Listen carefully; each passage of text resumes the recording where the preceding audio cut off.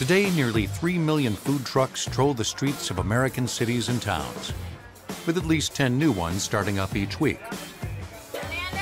But it might surprise you that the roots of this trend go back more than a century, to the very edge of rural America, Indian Territory. Food trucks rose out of the need to feed working men on the road. And in the 1800s, some of those men were the cattlemen of the American West. In 1866, Texas rancher Charles Goodnight was preparing for a huge cattle drive, moving a herd of 2,000 longhorns from Texas to an army post in what's now New Mexico. The journey would take 8 weeks on a dangerous trail through Indian Territory. Much of it was desert, where food would be hard to come by. So Goodnight modified a durable Army surplus wagon called a Studebaker and invented the chuck wagon, a kitchen on wheels.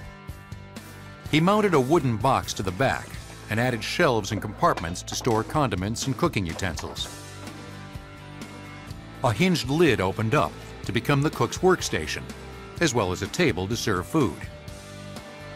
Food on the cattle drives was simple and easy to keep, like beans and salted meats, biscuits and coffee. To the cowboys, chuck was slang for good, heartwarming food, so the wagon became known as the chuck wagon. On the other side of the country, in the cities of New England, another kind of kitchen on wheels was taking off. The lunch wagon, whose night version was known as the night owl. Horse-drawn streetcars were joining their ranks too. As these wagons became obsolete, they were often retrofitted into food venues.